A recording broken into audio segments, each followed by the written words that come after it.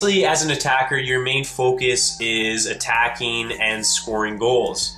But I want you to add another element to your game, which will not only make you a more complete player, but it will make you more valuable to your team. If you don't know about me, I used to be a huge underachiever, but through obsessive self-improvement, I found my success. Earned a college scholarship, played for my national futsal team, a YouTube channel with over 100 million views. I've helped players worldwide, and I'd love to help you improve faster and achieve more. Start defending from the front and start enjoying it. Enjoy chasing down players and doubling up in the midfield and winning back possession for your team. Enjoy rushing at defenders, forcing them to panic, forcing them to make mistakes and give up possession in good areas. Many strikers have a poor work rate and poor work ethic, and for that reason they don't create as many chances as they can.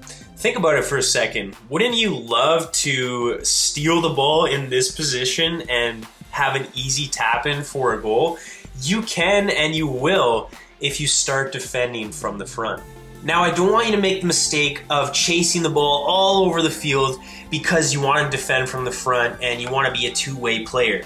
That's a great attitude to have, but you need to learn to pick your spots. Now, if you're close to this player and you know that you can get there because you're quicker, you're anticipating he's going to have a bad touch, absolutely, go after it, be ambitious, and win that ball. However, if you are the only player who's going to press, you really need to pick your spots, because if you're going to go here and you're the only player that's going to press, then you're not likely to get the ball. You're just going to burn yourself out, and you're not going to have the energy to do the attacking when your team is in possession, which really is your #1 priority. So pick your spots. Now, if you are the closest player to the ball and you're going to press, ideally your teammates are recognizing that and they are going to press the next possible pass. Pressing really only works if everyone on the team does it together.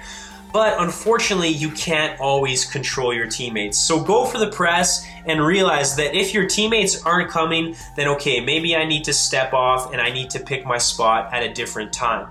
Now, if you aren't the player closest to the ball, let's say you're one of these forwards or this winger over here, and you can see that your teammate is going to press, he's going after the ball, you need to anticipate that and you need to start going to the next possible pass. So anticipate that your teammate is going to press. That's your trigger to go and press as well. Now, as you can see, we put them into a very dangerous position. They either have to play somewhere they don't really want to play and we can win the ball there, or they're forced to kick the ball up the field and we will gain possession. So yes, you want to press, you want to chase players down, but you want to think about picking your spots.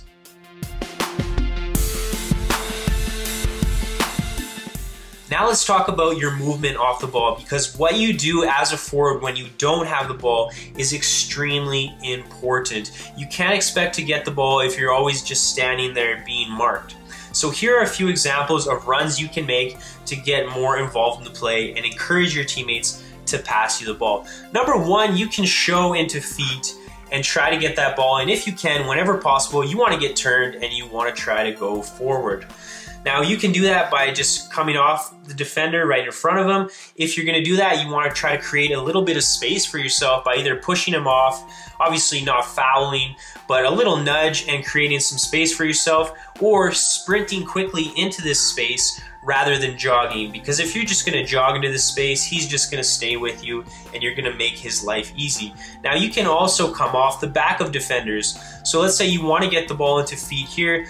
Well, you can go around this defender like this and he'll start thinking about where you are and he'll think you're trying to make a forward run, and then you can show into feet like that, or you can hide behind him and then come into feet, trying to play behind him so he doesn't really know where you are until the last second where you get on the ball and then he has to react. So the first thing you can do is start showing into feet. Now, you don't want to get in the habit of coming too deep into the midfield. If you're always receiving the ball in here, this isn't the best, because you're forward and you want to be receiving the ball in these areas rather than these areas whenever possible.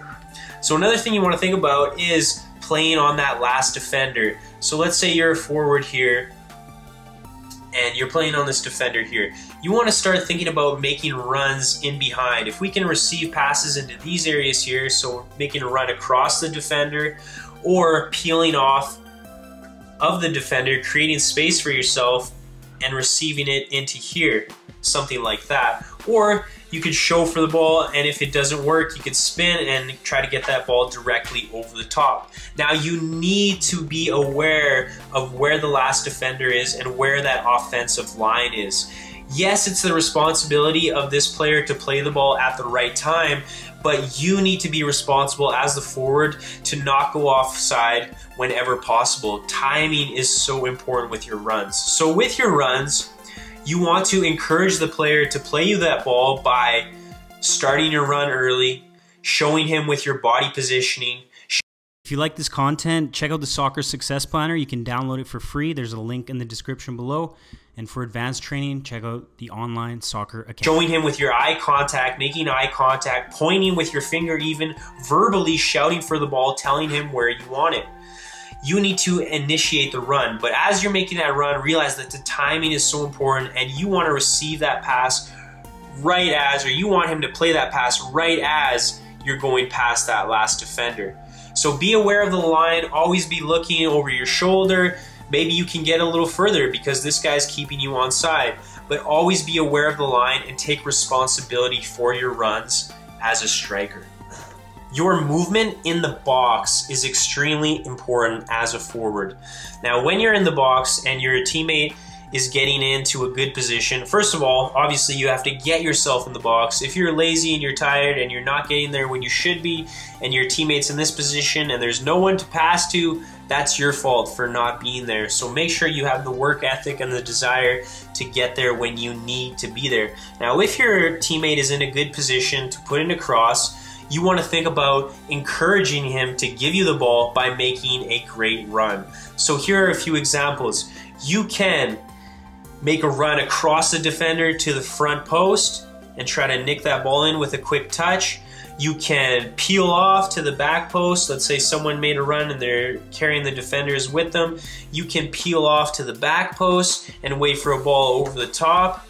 Or you can make a run directly in the middle. If he's just going to whip a ball across the box, you can make that run directly in front of goal. Just make sure that when you're trying to find space. You're not hiding behind defenders. If you're going in front of him, you're really getting in front of that defender, attacking the ball rather than letting the ball come to you. Now, you can also wait for a cutback if you're around the top of the box or something like that. So let's say everyone's getting drawn towards the ball. Sometimes the best thing to do is just wait for the ball at the top of the box. So yes, you want to make positive runs, but you want to focus on finding the space. And sometimes the best thing to do is just wait for the ball around the 6-yard box. So number one, get yourself into the box. Then you want to think about encouraging your teammate to give you passes by making positive runs, whether that's to the front post, peeling off to the back post, making a strong run in front of the box, or just finding space in the box where you're so open that he has to give you the ball because you're in the best position to score a goal.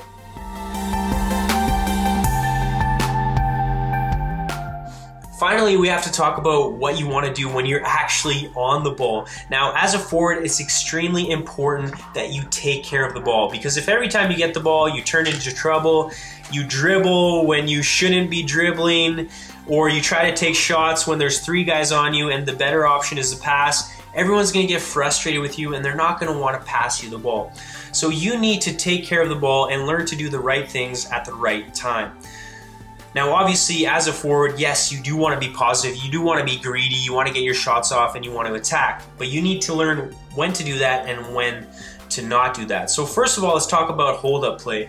When that ball comes into you and you have players on your back, you need to hold that ball up and you need to bring other players into play. Don't be turning into trouble when you have a teammate showing for the ball. Lay that ball off and then spin, and you can make those runs that we talked about.